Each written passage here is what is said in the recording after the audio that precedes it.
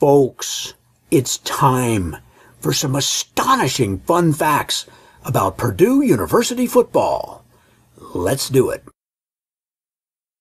Folks, Purdue University began playing intercollegiate football in 1887. In their first game, and only game that year, they lost to Butler College, now Butler University, 48-6. Butler College was named after Ovid Butler. Why don't we name people Ovid anymore? That's a great name. Now, the name Ovid comes from a Roman poet named Ovidius Naso, who wrote poems in Rome in the 1st century about love. Dearest, I want you to know I love you, but what I really want is to beat Purdue. When Purdue hired their first coach, Albert Berg, they gave him $1 for every lesson in football he gave the squad. All right, men, gather around. Everybody gather around. Be quiet. Take a knee.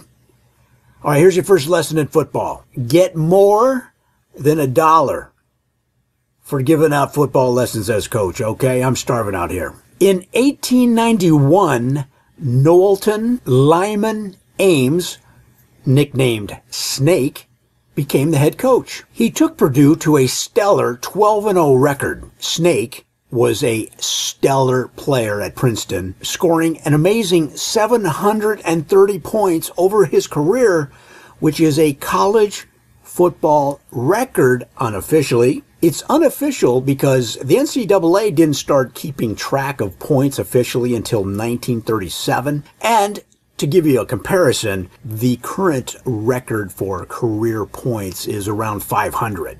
So 730 is much higher, obviously. The reason for that is that in those days, they scored just a little bit differently. See, Snake, he got 6 points for every touchdown. And then in those days, they gave you 5 points for every shot of Jägermeister you did after you scored.